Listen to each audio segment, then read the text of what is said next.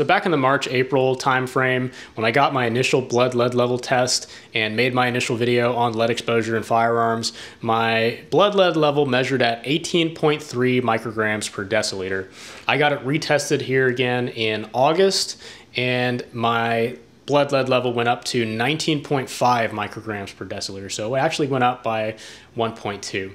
To me, I'm a little disappointed that it went up, but really I'm not surprised by that because the bulk of my shooting for the year occurs in that time period from around March, April, moving into July, and then especially in July where I'm shooting the Ohio Triple Crown and the national matches. That's basically 2 weeks of waking up in the morning, shooting a match, drinking beer, and then shooting another match in the afternoon, going to sleep, waking up, doing it all over again for 2 weeks straight. In those circumstances, with the tempo and the environment, the fast-paced environment of those matches, it is easy for me to forego some of the precautions and maybe not be as good about hygiene after handling bullets and lead and brass cases and that sort of thing. So really, I'm not surprised that my blood lead level increased after the national matches. Now, even in August, I did shoot a number of matches. I shot 2 monthly bullseye matches, and then I also shot a couple of indoor GSSF matches.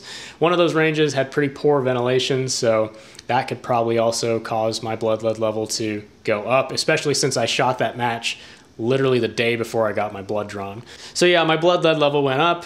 My babies are probably going to come out looking like cone heads, but instead of being full-on cone heads, they're going to be like truncated cone heads. And I think in December, I have my next blood lead level test scheduled. So I think that'll be a better indication of whether or not my habits and precautions has affected my blood lead level. I've really cut down significantly on my shooting since August. I also have completely exhausted my supply of lead bullets. So now I'm shooting entirely powder-coated bullets, which significantly reduces the amount of lead that's put into the air because it puts a physical barrier between the lead and the explosive gun charge, essentially, that's superheating the back of that lead, rather than, you know, just having that super thin layer of lube that gets burned off instantly. And the other thing is I was also contacted by a company called Parapet Components, and they wanted me to test some lead-free ammo that they manufacture, as well as some lead-free components that they manufacture. They make total metal jacket 9mm bullets. So essentially, instead of a regular full metal jacket where you have the nose that's copper jacketed and then an exposed lead base, a total metal jacket is entirely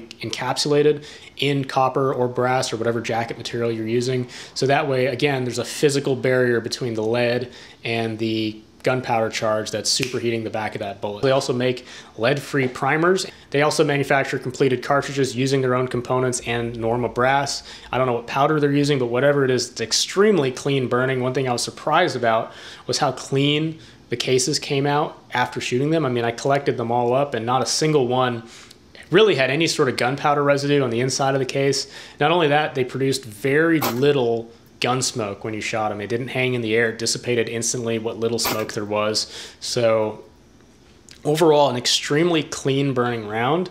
Now, of course, for me, one of the things I'm most interested in when it comes to trying rounds out is going to be their accuracy potential. And this round seems to be fairly accurate at 25 yards. Now, I think the components are extremely high quality, and I don't think primers really have too much of an effect on the accuracy as a lot of people let on. Primers are primers are primers. We're talking about pistol stuff here going out to 25 and 50 yards. We're not talking about long-range precision rifle stuff where if a bullet weight variance is 0.2 of a grain, that can actually change your point of impact significantly at 1,000 yards or 1,600 yards or something like that. We're talking about pistol here. And in that aspect, the primers they produce and the bullets they produce seem to be high quality, or at least quality enough to produce accurate results. I think what really held back this round was the powder charge. They say this stuff is supposed to go 1050 FPS with a 124 grain bullet, which is pretty slow for a 124 grain bullet. I think this is made to be like a minimum power factor or something for the run and gun sport shooting people kind of guys. For me, I'm most concerned about accuracy. I don't really care about the recoil. And in my experience, and also talking to the people that know a lot more about this stuff than I do, that have tested a lot of handguns and have ransom rests and have barrel fixtures and build extremely accurate, high quality handguns, 9mm typically likes to be driven a little bit faster to produce good accuracy. You know, somewhere around or above 1150, 1200 FPS for a 124 grain projectile to achieve its most accurate potential down at 25 and 50 yards. And that's pretty much what I found out when I tested these bullets. So the standard that I use for measuring essentially commercial grade off the shelf 9mm round is 124 grain Swiss P. This is made by Ruag in Switzerland. You can see the test target on screen. It achieves very good accuracy. This was all shot out of a hand-built 9mm 1911 with target iron sights out at 25 yards. I shot a mix of supported and unsupported, sometimes slow fire, sometimes sustained fire. Overall, the hotter ammo that I tested, like the Swiss P 124 grain, which goes typically somewhere around 1150, 1200 FPS out of that gun, produced better accuracy than the parapet ammunition going 1050 FPS. Not only that, I also tested the Winchester service grade, the Plus P ammunition that was developed for and adopted after the modular handgun system trial.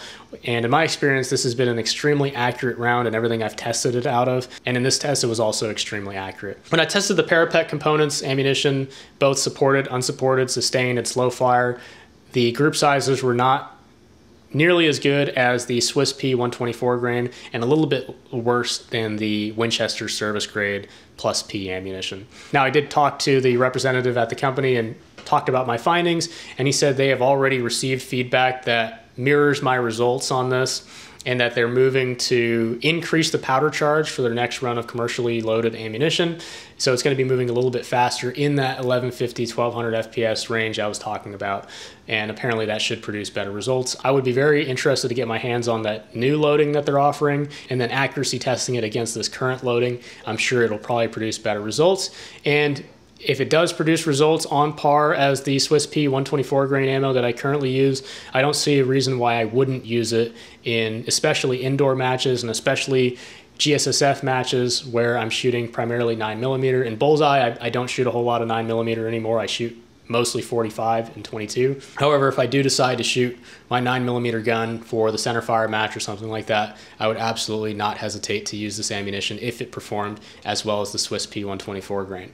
Now, they also showed me a report on a study they'd conducted on air quality using their ammunition. They had a shooter in an indoor range with sensors and tubes sucking air from various positions around the shooter, at the muzzle, behind the shooter, near the shooter's face, and then measuring the air quality samples. Essentially, according to this report, there was basically like no perceivable lead put into the atmosphere, put into the air when they tested this. So that's actually pretty significant because they also tested some other brands out there, and the vast majority of them were really bad, pretty dirty. You can read the full report. I think I'll have a shareable version I can put down in the description or the pinned comment. You can read it yourself. I don't want to direct anyone's opinions in any sort of way. I also believe that they're working on making lead-free large pistol primers, and if they do, that'll make them the only producer of large pistol primers that are lead-free. So if you're a bullseye shooter and you shoot a lot of 45 is primarily a large pistol primer cartridge. Some companies out there make small pistol primer 45 ACP, but that stuff is evil. But if they do start making large pistol primers and they are not much more expensive or the same price as other primers out there, there's really no reason not to use it. And really, if you look at their loaded ammunition and their components, it is a fairly competitive price versus other things out there. So yeah, I definitely see myself using more of this ammunition, especially for GSSF indoor league stuff. Anyways, yeah, that's pretty much the major developments as far as my blood lead level situation goes. I am powder coating bullets now. I'm not shooting nearly as much as I was from March, February, April, all the way into August. And I do have a source of lead-free components and bullets now, which is pretty cool. So I'll be interested to see where my blood lead level is at in December. As always, thank you all for watching. Thank you especially to my channel members and my Patreon supporters for supporting the channel directly. They make this whole thing possible. You can become a YouTube member or a Patreon supporter by clicking the relevant links below. Thank you all for watching and have a great day.